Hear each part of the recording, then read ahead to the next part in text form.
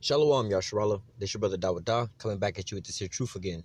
First and foremost, I want to give all praise unto Yahweh, Bahashem, Yahweh Shai, Bahashem, Rakakwadash.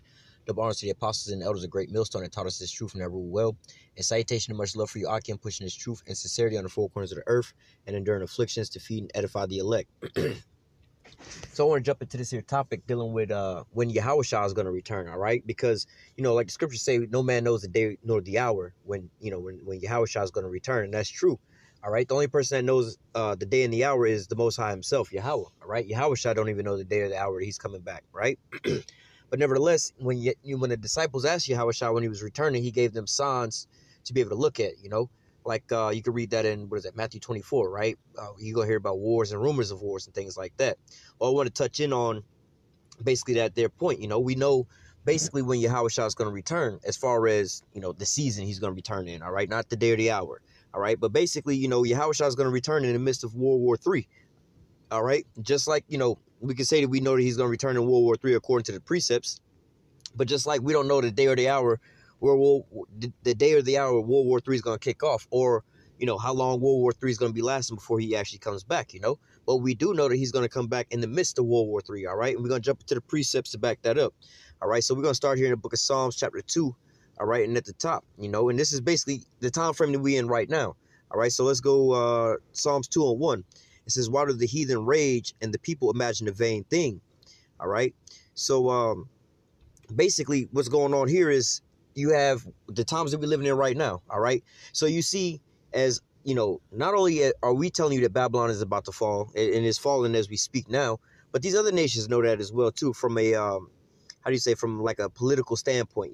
These governments and stuff, they know that it's the end-all, be-all for America, all right? So what's going on right now is what you're seeing is, these different nations are jockeying for position. They trying to see who's up next to rule, And not only that, like you can see this in also a lot of these alliances that's being made, like if you understand what the central banking is, or the IMF, the International Monetary Fund is, or the petrodollar is, right?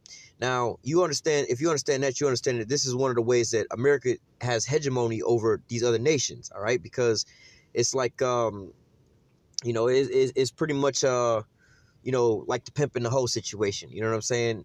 The pimp gonna make the hoe go out there and do all the work, but then she's not gonna have none of the money. So whenever she needs something, she got to come back to the pimp for it. Therefore, she gonna always be under subjection unto him, right? So the same thing happens with these other nations. They wind up, situations happen in these nations, and then America goes over and like, oh, we'll help you out. But for instance, Iraq, they went over there and blew Iraq completely to hell and back, right? But then it was like, you know what? We understand we fucked y'all up. So what we'll do is we'll come over, we'll send our contractors over here, our construction companies over here, and we'll rebuild everything over here, all right? And not only that, we'll send people over here to run or whatnot, But then they'll make the bill so damn big that they know that these people can't pay it back. So these people wind up forfeiting their their resources, or they have to come under that basically become a puppet to America, But nevertheless, this is the same shit that the Esau pulled with the subprime mortgage situation with the housing market crash, right?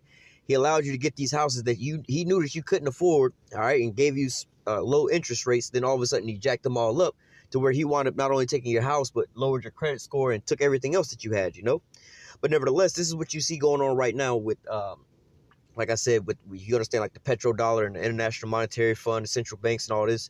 You have certain nations like, for instance, you got what? Brazil, Russia, Brazil, Russia, is it India?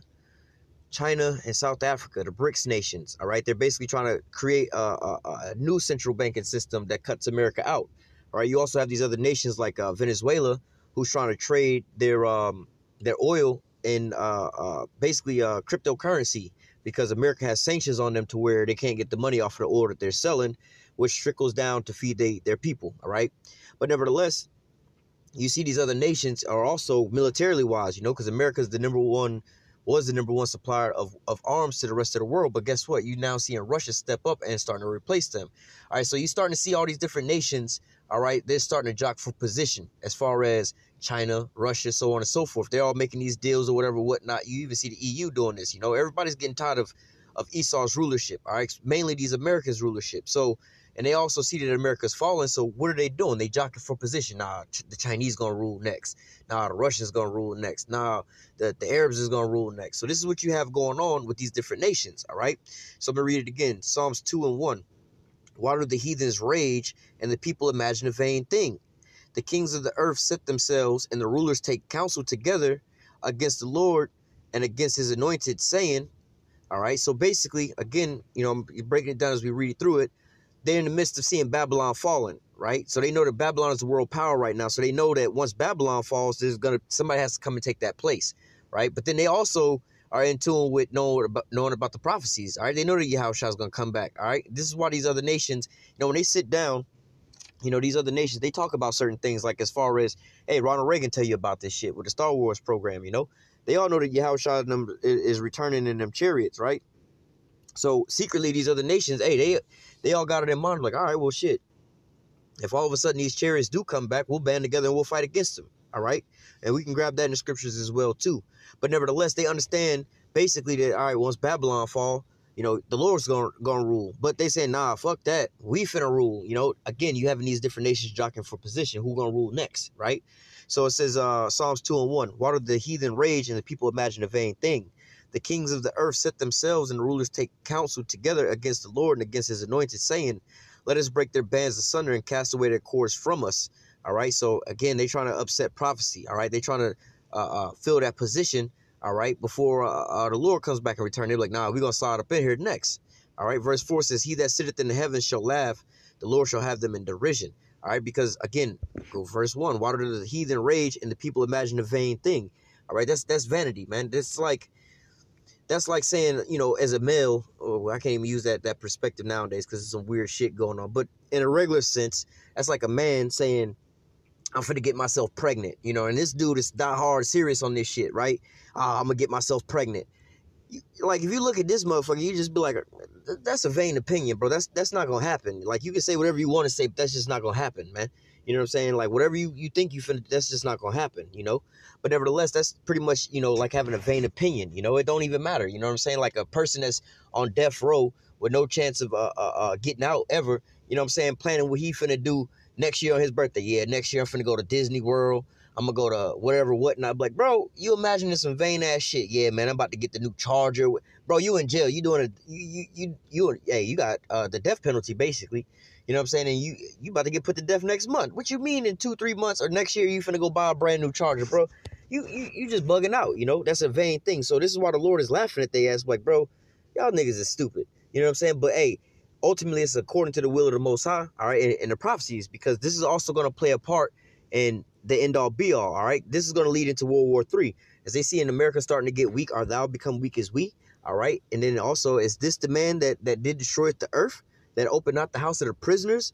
So now you start to see these different, let the weak say I'm strong. You see these other nations getting tired of America's hegemony and bullying everybody else around. They now starting to stand up to try to knock America out the way. But they also know once they do that, there's going to be a vacuum for power, a power grab, all right?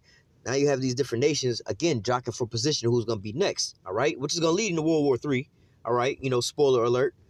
Verse, matter of fact, well, let me just keep reading. Verse 5, then shall he speak unto them in his wrath and vex them in his sore displeasure. Yet I have set my king upon my holy hill of Zion. I will declare the decree. Yahweh have said unto me, thou art my son, this day have I begotten thee. All right. And verse 8, I love this verse. Ask of me, and I shall give thee the heathen for thy inheritance, and the uttermost part of the earth for thy possession. Right. So first and foremost, Yahushua is going to get, these heathen, all right, for his inheritance. And then the uttermost part, he's going to be reigning over everything, man. All right. The only person that's going to be over top of him is the Most High himself, man. Yahweh. All right. And then it's going to be Yahushua, man. And everybody else is going to be up under him, man. All right. So again, you have to put this in context. Psalms 2:1. Why do the heathen rage and the people imagine a vain thing? The kings of the earth set themselves, and the rulers take counsel together against the Lord, saying, against the Lord and his anointed, saying, let us break their bands asunder and cast away their cords from us. Right. So basically, again, they know that the Lord coming back, and they know that this is the prophecies that Yahushua is going to reign, but they trying to upset prophecy. Right. Verse 4 says, he that sitteth in the heavens shall laugh. The Lord shall have them in derision. All right. So they about to get caught up. You know what I'm saying? This is like you got a damn dog on a chain, and he all vicious barking and drool coming out. I'm like, bro, you're not getting off that damn big ass chain, bro. No matter how hard you barking, this you just choking yourself out. Like, you a stupid dog. You know what I'm saying? This is basically what's going on in this scenario. All right. So from there, we're gonna go to, this is Psalms 46. I'm gonna just get to the point. Oh, let me go back to Psalms 2. Psalms 2 and 1. It says, "Why do the heathen rage and the people imagine a vain thing?" So this is what they raging about, right? They all upset about, you know, being next in line for rulership. So let's go back to Psalms 46 to see how that ends out for them. All right, Psalms 46. We're going to get to the point here. This is Psalms 46 and verse 6. It says, "The heathen rage." All right, the heathen rage. So that's the same thing that's going on now. These heathen, all these different nations, they're going to be gathered together. We'll grab that as well too, Lord willing. They're going to be gathered together over in the Middle East for this final battle of World War III. All right, but they, in their minds, they think once the smoke clear, we're gonna come out superior, or we're gonna reign supreme after this whole thing. Once the smoke clear, we're gonna be ruling next. The Chinese is saying this, the Russians, so on and so forth. Everybody's saying this, right? So it said, hey, America even saying, no, our house is gonna go on forever. We're gonna be here at the end of the day. We the continuity of government. Really, it's deeper than that. Hey, Esau wanted to rule forever, man. All right. So this is Psalms 46 and 6. It says, "The heathens raged, the kingdoms were moved." All right. So World War III is going on, right? It says the kingdoms were moved. He uttered his voice. The earth melted. All right. So in the midst of this here World War III, let me just keep reading. Verse 7. "Yahweh of hosts is with us. The power of Jacob is our refuge. Salah. Come behold the works of Yahweh, what desolation he have made in the earth." All right. So the Lord is coming back to judge, right? The Most High sending Yahweh Shai back to judge, all right, and take these crowns up off these kings' heads, all right? Let me see if I can find that real quick.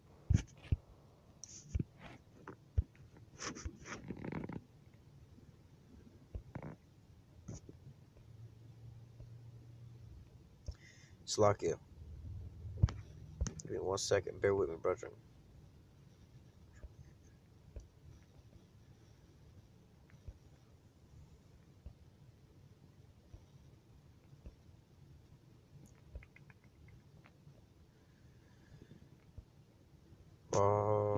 This is what I want.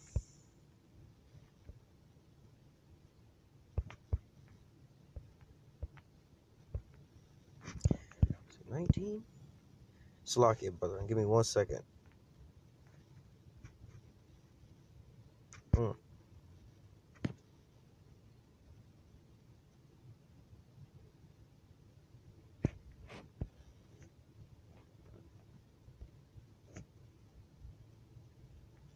Right here. This is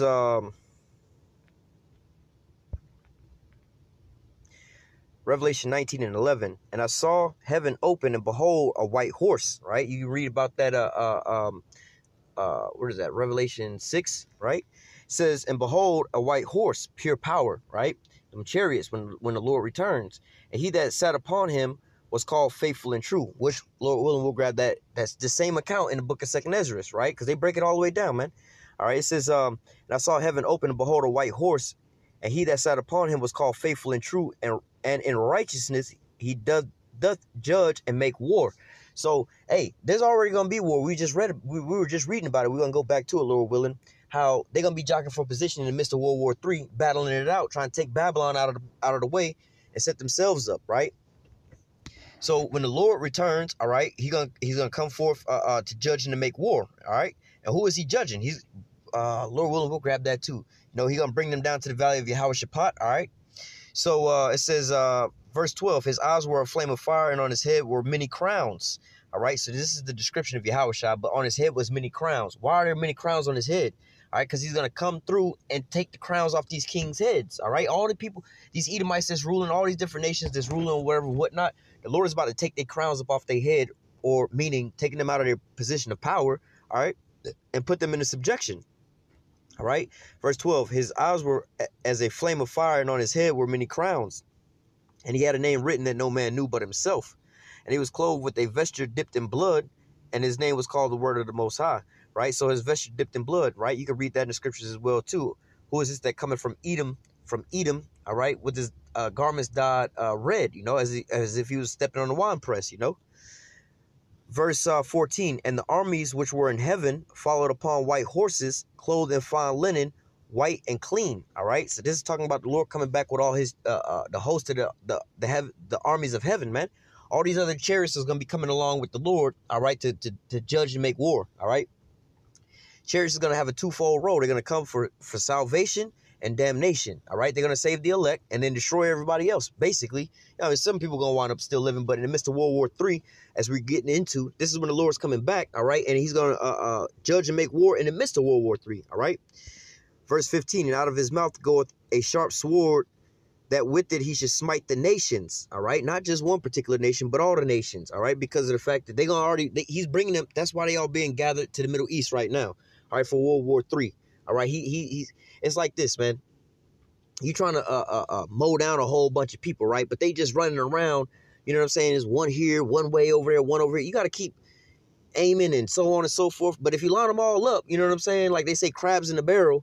You know what I'm saying? Imagine that. You trying to, take let's just say you're trying to shoot some crabs in the damn water, right? But there's a bunch of crabs all over the goddamn place. You got to aim and chase these bitches down. But however, if there was crabs in like a damn box or something like that, you could just aim at the box and just start shooting. They're going to all get hit. All right. This is basically what the Lord is doing. Bring them over to the Middle East. All right. And they're going to be going to war with each other. But then ultimately the Lord is going to come back and destroy them all. All right. So it says, verse 15, and out of his mouth goeth the sharp sword, and with it he should smite the nations, and he shall rule them with a rod of iron, and tread at the winepress of the fierceness and wrath of the almighty power. And he had on his vesture and on his thigh a name written, King of Kings and Lord of Lords. All right. So basically, man, I would love to read this as well too, but for time's sake, because you can read about that in, what is that, Ezekiel 39, I believe it is, where you're talking about prepare for them that feast. All right, called all the fowls of heaven and the beasts of the field. All right, and this is what it's talking about, man. The Lord is about to, the whole Middle East is going to be consumed in bodies, man.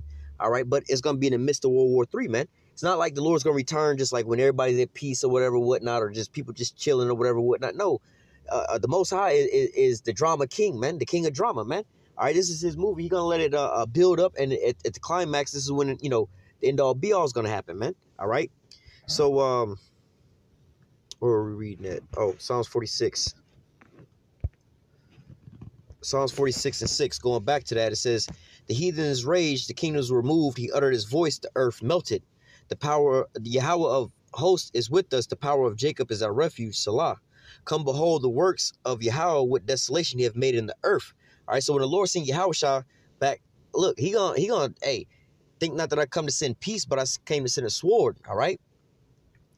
It says, come behold the works of Yahweh, with desolation he have made in the earth. He maketh wars to cease unto the end of the earth. All right, so that should be a dead giveaway right there that, you're not going to have the Lord return before World War III, because how is he going to make wars to cease? But then you got World War III or Armageddon that's going to take place, man. All right, but nevertheless, this is when he's coming back. All right, it says, he maketh the wars to cease, and upon the end of the earth, unto the end of the earth, he breaketh the bow and cutteth the spear in asunder. He burneth the chariots in the fire. All right, so these are all what? Military equipment and vehicles, man. They're going to all be deployed over in the Middle East. All right, and this is when the Lord's going to come back, man. And he's going to start bringing his destruction on their ass, man. All right, verse 15. Be still and know that I am Yahweh. I will be exalted among the heathen. I'll be exalted in the earth. Yahweh of hosts is with us. The power of Jacob is our refuge, Salah. All right, so, reading through this, you understand that, the heathens raged, the kingdoms were moved. All right, so when we found out why the heathens was raging, all right, because they jockeying for position after the fall of Babylon to see who's going to rule up next. And this what you see these nations is doing right now, man. They preparing for the fall of Babylon and who's going to take over, All right, if Babylon fall, that's the International Monetary Fund system, petrodollar, and so on and so forth. We're going to have a replacement. So, i.e. the BRICS nations and so on and so forth, Oh, we can't depend on America doing this. All right, well, we'll wind up taking over this here role of, doing this here or delegating X, Y, and Z, But ultimately, these nations, they got to set in their mind that, in the midst of World War III, if we prevail, whoever is, this is like the Royal Rumble, right? This is the Royal Rumble of all nations, man. Once they get into World War III, whoever in their mind, whoever prevail at the end of the day is gonna wind up ruling, right? But we just read, hey, Yahweh's gonna send Yahushua to make all these wars to cease, man. all right, and break it the bow and the break it the bow in asunder, man. All right, so and we can also read about that in Ezekiel 39 about how we're gonna take any of the remaining weapons and we're gonna burn them with fire, man. All right, so these nations ain't gonna learn war no more, man. All right, but this is gonna be the final war. All right, you basically got like 2 wars, about 2 or 3 more wars is gonna happen, you know. But you got civil and race wars and stuff like that on a small local level. All right, you got World War III, which is the big, the big shebang, and then you got like World War III, 1.2 when Yahushua joined the fight, man. All right, but nevertheless, and that's basically World War III is the end all be all, man. All right, because once Yahushua come in them chariots, man, it's not gonna be no more war after that, man. Who's gonna challenge the Lord after this situation, man? Think back into Egypt. Once we left Egypt, and they seen the desolation that the Most High made in Egypt. That's what, like, I believe her name was Rahab, said, look, man, the men of our city, they heard about your power. They seen what he did over in Egypt, man. And they hearts are melting. They in fear, man. All right, so they going to be troubled, man. Let me go from here to, I quoted a couple of scriptures. Okay, Joel 3 and 2. It says, I will gather all nations and bring them down to the valley of Yehoshaphat, and will plead with them there for my people and for my heritage, whom they have scattered among the nations and part of my land. So this is, when the Lord is going to go forth to judge, man. All right, in the middle of World War III, all right, because of the fact of what they did to the children of Israel, all right. They being put into a trick bag to be brought over to the Middle East, soften each other up, and, set the stage for Yahushua to return and ultimately decimate all the earth's armies. All right, let me jump down to verse 9. It says, proclaim ye this among the Gentiles, prepare war, wake up the mighty men. Let all the men of war draw near. Let them come up. Beat your plowshares and the swords and your pruning hooks and the spears. Let the weak say, I am strong. Assemble yourselves, going into that. Hey, first of all, we are proclaiming this among the heathen that, hey, World War III is around the corner, man. You know what I'm saying? You got thermonuclear missiles that's going to turn America into the lake of fire, man. All right, we tell you about the wars and rumors of war, about the war of Gog and Magog, where Russia's going to wind up getting a conglomeration of nations to come up against America, man. All right, and you start to see all these things happen, man. All right, it says, beat your plowshares and the swords and your pruning hooks and the spears. Let the weak say, I am strong. Assemble yourselves and come, all ye heathen, and gather yourselves together round about. Thither cause thy mighty ones to come down, O Yahweh. So basically, this is in the midst of World War III. The Lord is working on the minds of the kings right now and bringing them over into the Middle East. All right, you see him, damn near every nation is over in the Middle East right now, but they constantly just putting more and more troops over there, man. Ultimately for this ultimate fight, man. Verse 12. Let the heathen be awakened and come up to the valley of Yehoshaphat, for there will I sit and judge all the heathen round about. All right, so this is when, the Lord's judgment day, when he come down and judge all these other nations, man. This is where it's going to be at in the midst of World War III. We just read up above how they're going to be all gathered into the valley of Yehoshaphat. All right, basically to battle, you know what I'm saying, for World War III. All right, but then in the same spot is when the Lord's going to come back to judge them. All right, it says, verse 12, let the heathen be wakened and come up to the valley of Yehoshaphat, for there will I sit to judge all nations round about. Verse 13, put ye in the sickle, for the harvest is ripe. Come get you down, for the press is full. The fats overflow, for their wickedness is great. All right.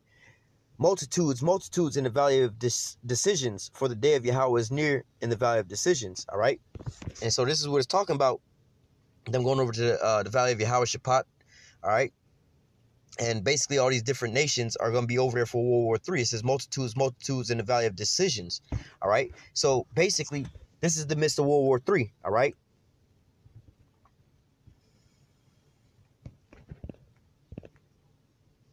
Let me just keep reading. Verse 15, the sun and the moon shall be darkened and the stars shall withdraw their shining. Going into what? When those nukes go off. Yahweh shall roar out of Zion and utter his voice from Jerusalem, and the heavens and the earth shall shake. But Yahweh shall be the hope of his people and the strength of the children of Israel. So when is the whole earth going to shake? It's going to shake, to and fro like a drunkard, or be removed out of its place. All right. When all these thermonuclear missiles start touching down and hitting the earth all at one time, man.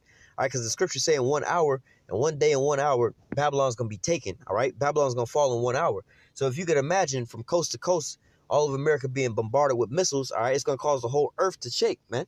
All right. And when is this going to happen? All right. This is going to happen basically at the end of World War III. All right. This is how World War III ends, where everybody shoot their missiles over here on America, man. All right. And then we also know at the same time, them chariots is going to wind up saving the elect, all right, beaming them up, and then finishing off the damn work of these nations, man. Verse 16, Yahweh shall roar out of Zion and utter his voice from Jerusalem, and the heavens and the earth shall shake. But Yahweh will be the hope of his people and the strength of the children of Israel. So you shall know that I am Yahweh, your power dwelling in Zion, my holy mountain. Then shall Jerusalem be holy, and there shall be no strangers that pass through her anymore. Let me jump down. Verse 19. And Egypt shall be desolate, and Edom shall be a desolate wilderness for the violence against the children of Judah, because they have shed innocent blood in their land. All right, so basically, when the Lord is coming back to judge Esau for his violence against his brother Jacob, all right, it's going to be in the midst of what? World War III, all right? You know, and putting that together, the Lord's going to come back to judge him in the midst of World War III, right? So, thought of this too as well. Daniel 12:1, and at that time shall Michael stand up, that great prince who is standing for the children of thy people, and there shall be a time of trouble since there was a nation, even to that same time, and at that time thy people shall be delivered, everyone that should be found written in the book, right? So this is basically talking about, you know, in the midst of Jacob's trouble, right? And we also know that Jacob's trouble is going to come basically right before World War III is going to happen, you know, and we see this starting to boil over with this here persecution coming down. You know, they're trying to slander the men of the Lord's name, but once they start rolling on us hard, man, all right, enact martial law, start forcing the chip, man, World War III is going to come right after that, man, all right? And then in the midst of World War III is when Yahweh is going to return and make these nations desolate, man. So, you know, the point here it says, and at that time shall Michael stand up, that great prince who was standing for the children of thy people, and there shall be a time of trouble since there was a nation, even to the same time. And at that time shall thy people be delivered, everyone that should be found written in the book. There's a precept that goes to that as well, too, in Revelation 12. I don't know what verse it is, though. Revelation 12:7. And there was a war in heaven. All right. Now, this is, you know, the Christians will talk about this is like in the actual spirit realm, all right, where the Lord, where Yahweh is at, you know. But no, this is talking about basically the war in heaven is basically talking about, you know, up in the sky, basically. You know what I'm saying? And then also they jockeying for position. You got to understand, this is in the midst of World War III. They trying to see who's going. You know, Esau right now is in the ultimate heaven. He's reigning over the whole earth, man. All right, he get whatever he want, whatever whatnot, you know. But nevertheless, there's going to be a war, all right, up in heaven, all right, you know, physically in the sky, right? Because what you have happening is you're going to have Esau with his fighter jets and his satellites and all these different things that he's using as his weapons. But the Lord's coming back in his chariots, man. So you're going to see a massive, how they call it, like in the Air Force, I guess, a dog fight, man. It's going to be a massive aerial fight, man. Verse 7, and there was a war in heaven, and Michael and his angels fought against the dragon, and the dragon fought against his angels, right? And we know that Michael is an archangel. You know, he's going to basically be like one of the chief captains of the damn, of the armies of the angels, you know. Verse 7 again, and there was war in heaven, and Michael and his angels fought against the dragon, and the dragon fought against his angels. And the dragon fought and his angels. All right, so the dragon is basically going into Esau, man. All right, and his angels are talking about what? Those fighter jets, man, and the technology and all the stuff that they got in there, all right? And all they doing is basically mocking and mimicking spiritual powers and the things that the Lord got. Verse 8, and prevailed not, neither was their place found any more in heaven. Let me read that again, verse 7. And there was a war in heaven. Michael and his angels fought against the dragon, and the dragon fought and his angels, and prevailed not, neither was their place found any more in heaven. And the great dragon was cast out, that old serpent called the devil and Satan, which deceiveth the whole world. And he was cast to the earth, and his angels were cast out with him. So he deceived the whole world, and that's who's doing that right now, Esau, Edom. All right, but nevertheless, there was this war in heaven. All right, and Michael and his angels fought. You know, when Yahushua come back, they're gonna be fighting against Esau and their armies, just like Ronald Reagan said with the Star Wars program. We could be fighting each other, warning each other, but then all of a sudden there's some outside threat. How quick will we find out that our differences ain't that different, and we will band together and fight that outside force? All right, so this is what you have going on right now, man. All right.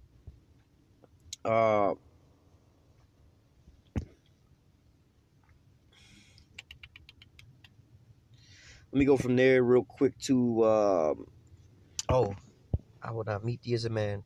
Where's that at? Isaiah.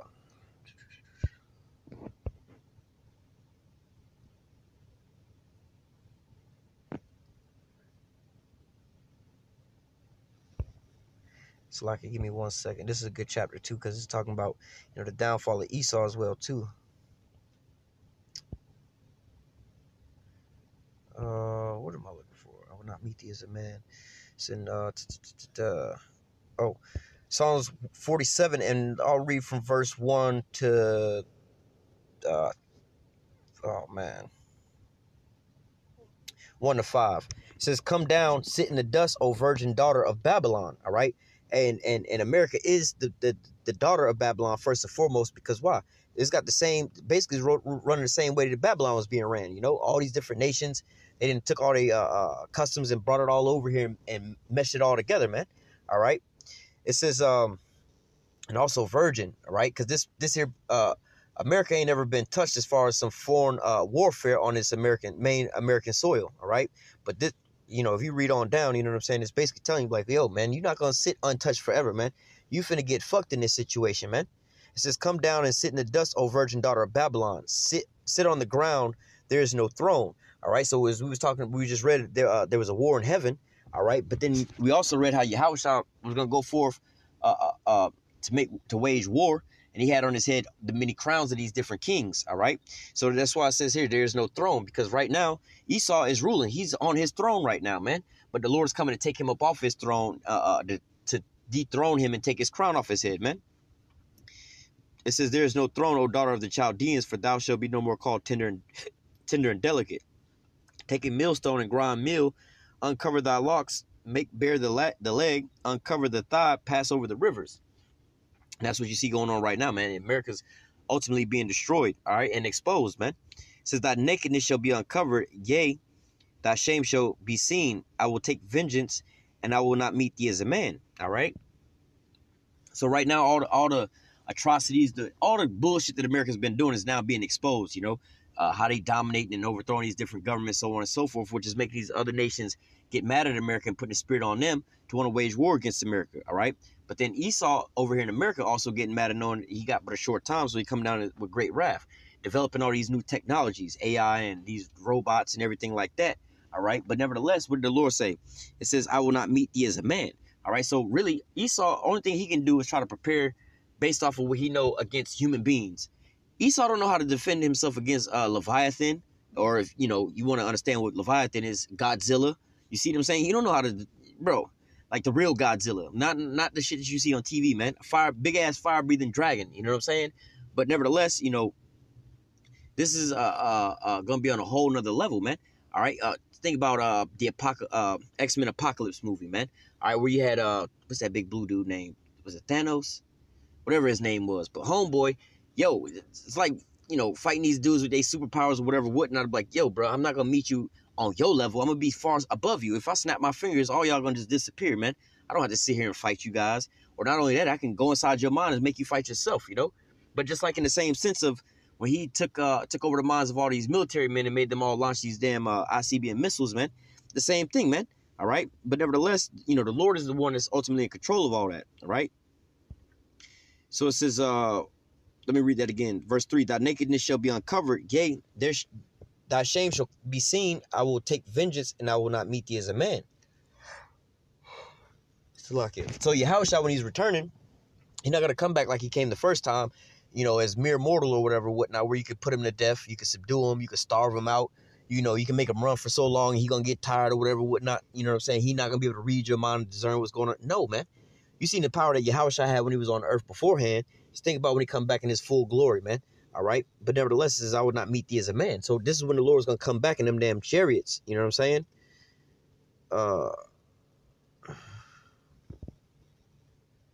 Well, verse 5. Sit thou and get into darkness, O daughter of the Chaldeans, for thou shalt be no more called the lady of kingdoms. All right. And that's what it's talking about. Let me read down a little bit. Verse 7, and thou sayest, I shall be a lady forever, so that thou did not lay these things to heart, neither did thou remember the latter end of it. All right, talking about, you know, when they basically took over the Israelites, brought us over here, you know what I'm saying, they started prospering. They thought that this thing gonna go on forever, man. But they didn't count the latter end. They didn't count the cost of what they wound up doing, you know. They didn't look at the bill, you know. They just in the damn store, charge it. I'll take this one. I'll take that one. I'll take this one. I'll take that one. I'll take this one. Then ultimately, before you walk out the store, you know what I'm saying? They're like, all right, we're going to ring up all your items and it's going to cost you $15 billion. You're like, what you mean? You know, but nevertheless, hey, this is what's going on here. It says, verse 7, And thou sayest, I shall be a lady forever, so that thou did not lay these things to heart, neither did thou remember the latter end of it. All right. Therefore, hear now this, thou that art given to pleasures that dwell carelessly, that saith in thy heart. All right. And these Americans dwell carelessly. You know, you got this situation going on with Iran. Go on the streets and ask people about Iran or whatever. Ask them what's going on politically. Every last one of them tell you Donald Trump's the president. That's all I know. You know what I'm saying? But nevertheless, they just living it up over here, right? But these other nations, they understand because they constantly being bombarded by Esau. All right, or they're preparing for war. They know that they about to go to World War III. But here in America, they just, everything's all good. It says, verse 8, therefore now hear this, thou that art given to pleasures that dwell carelessly, that saith in thy heart, I am, and none else beside me. All right, going into, the pride of these Americans, we only America do it like this. It says, I am, and none else beside me. I shall not sit as a widow, neither shall I know the loss of children. So basically, they think that they're going to go on forever. They think that America's going to go on forever and into eternity. Verse 9, but these two things shall come to thee in a moment and one day. All right, for in 1 hour, 1 day, all right, is when his destruction cometh. It says, the loss of children and widowhood, and they shall come upon thee in their perfection, in the multitude of the sorceries, for the great abundance of thy enchantment. All right, so basically, what we're reading here is how when Yahweh shall return, he's not going to come back in his regular, how he's walked the earth the first time in flesh. He's coming back in this angelic force, all right, to wage war up against these damn heathens, right? So let me grab, we bring this out quite often. I don't know what verse it is. Oh no, it's locked. 2 Ezra 13. This is 2 Ezra 13:2. And lo, there arose a wind from the sea, that it moved all the waves thereof. And I beheld, and lo, that man waxed strong with the thousands of heaven. And when he turned his countenance to look, all things trembled that were seen under him. All right. So basically, it's talking about the Lord coming back in these chariots. All right. And basically, he got, multiple chariots with him. All right. And then also these people are afraid when they see it. Verse 4, and whensoever the voice went out of his mouth, all they burned that heard his voice, like as the earth filleth when it filleth the fire. And after this I beheld, and lo, there was gathered together a multitude of men out of number from the four winds of heaven, to subdue the man that came from the sea. And I beheld, and lo, he had graven himself a great mountain and flew up upon it. All right.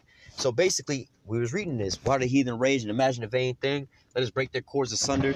So basically, they think that they're going to wind up fighting Yahweh and prevailing. All right.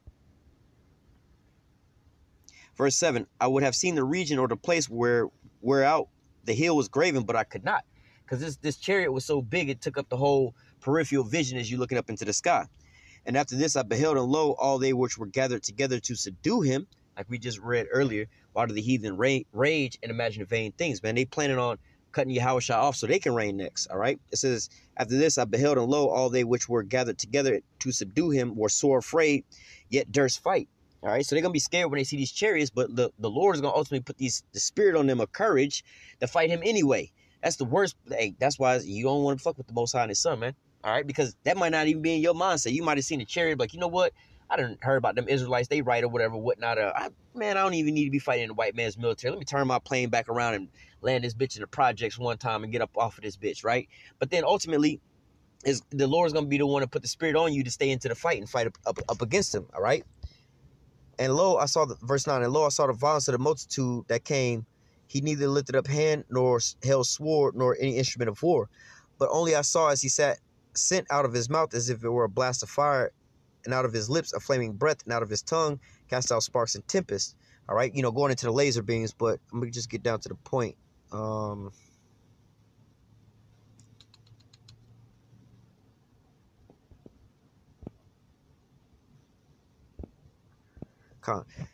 Second Ezra 13:25. This is the meaning of the vision, whereas thou sawest a man coming up from the midst of the sea. The same is he whom the Most High, the highest, have kept in a great season, by which by his own self shall deliver his creature. He shall order them that are left behind. All right, so this, it's backing up what we read, up a little bit higher up. This is Yahweh that's coming back in that big fathership, right? Verse 27. And whereas thou saw that out of his mouth there came a blast of wind, fire, and storm, and that he held neither sword nor instrument, but that of the rushing, but that the rushing in of him destroyed the whole multitude that came to subdue him. And this is the interpretation. All right. So basically, let me go back up because I actually skipped that verse for time's sake. But nevertheless, it's the one I missed, verse 11. Let me start at 10. And I saw that he sent out of his mouth as it had been a blast of fire, out of his lips a flaming breath, and out of his tongue he cast out sparks and tempest. And all they were mixed together, the blast of fire, the flaming breath, and the great tempest fell with violence upon the multitude which was prepared to fight, and burned them up every one, so that all of a sudden an innumerable multitude, nothing was to be perceived, only dust and the smell of smoke. And after this I was afraid. So this is in the midst of World War III, when all these nations are going to be fighting each other. They're going to band together, all right, and then put their aim towards Yahweh Shah to actually fight against him, all right. This is we start at verse 29. Behold, the days come when the Most High will begin to deliver them that are upon the earth, and he shall come to astonishment of them that dwell on the earth. And one shall undertake to fight against another, one city against another, one place against another, one people against another, one realm against another, right? Like I mentioned earlier off, you know, technically there's only one war left, or, you could say there's only one war left, which is World War III. But technically you got, like, the race wars and all the shit that they're going to, pop off with here in the civilized, what they call that shit, a civil war type of shit that's going to take place here in America amongst the citizens, all right? But then you also got World War III with the militaries that's going to take place. And then in the midst of all that, Yahushua is going to return to finish them all off, all right? So this is what you're reading about in verse 31. And one shall undertake to fight against another, all right? And one city against another, all right? So basically, going into all these things on a small local level. One place against another, one people against another. You're going to hear wars and rumors of wars, nation against nation, kingdom against kingdom, so on and so forth. All right, this is the same thing that's going on here. All right, one place against another, one people against another, one realm against another. So we started out by reading about how Michael and his archangels are going to fight against the dragon, all right, or Yahushua is going to fight against the damn dragon, all right, which is, Yahushua and the angels coming back to fight against Esau and his militaries, all right. So it says,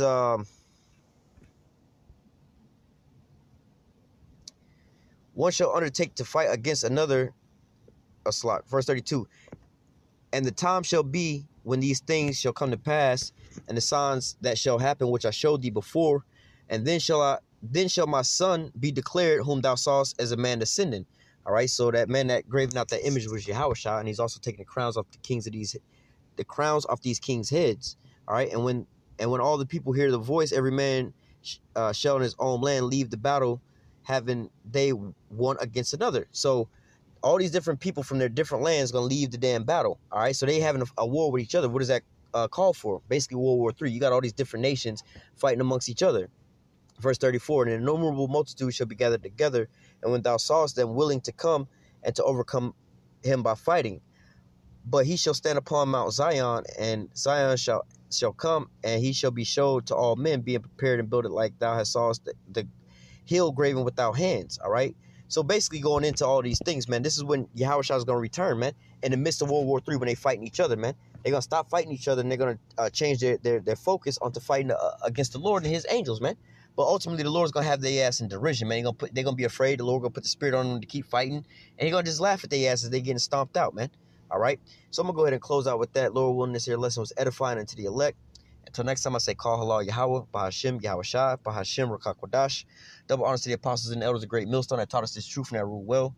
And salutation and much love for you, Akim, pushing this truth and sincerity in the four corners of the earth and enduring afflictions to feed and edify the elect. Until next time, I say, stay strong and shalom.